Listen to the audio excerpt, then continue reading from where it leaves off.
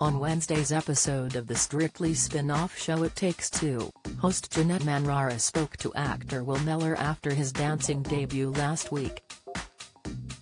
Talking about how he's finding the experience so far, he confessed his family have been overcome with emotion.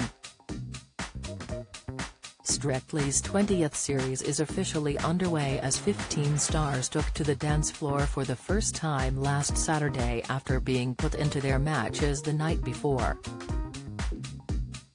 Actor Will was matched with Nancy as the pair performed the Jive to Live in La Vida Loca to judges Craig Revel Horwood, Motsi Mobuse, Shirley Ballas, and Anton Dubecka. Impressing them with their routine, the dancing duo managed to secure a score of 34, making them the highest in the competition alongside Hamza Yassin. Appearing on Strictly It Takes Two, the contestant spoke to Jeanette Manrara about how he's found competing in the show so far.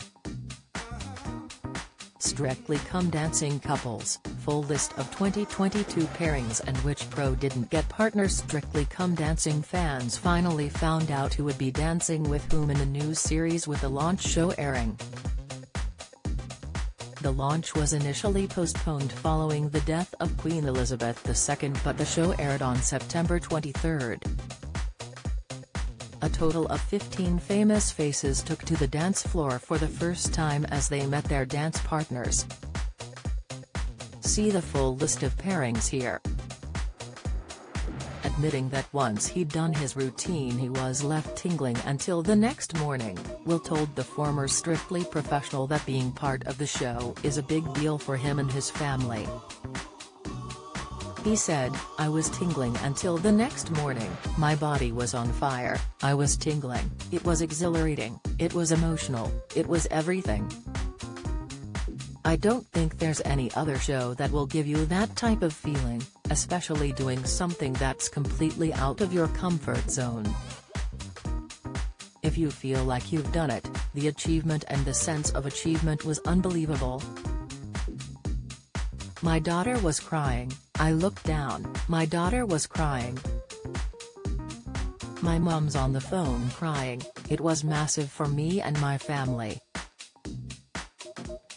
Elsewhere in the interview, they touched on the judges' feedback that Will received after Motsi gave him a standing ovation.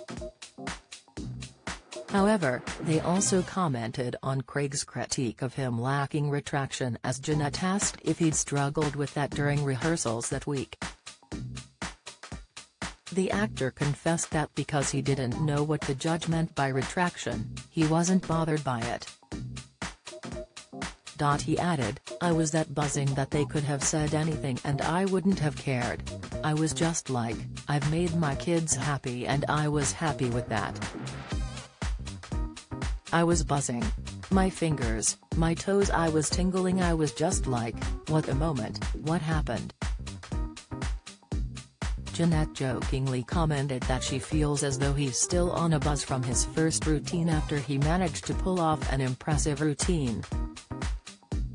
Next week, it's been revealed that Will and Nancy will be dancing to Luther Vandross' song Never Too Much as they tackle the tango. Although Will and Hamza are currently at the top, that could all change next week as their total scores at the moment will be added to what they next get. At the bottom of the leaderboard is football star Tony Adams and his partner Katya Jones, who received a total score of 15.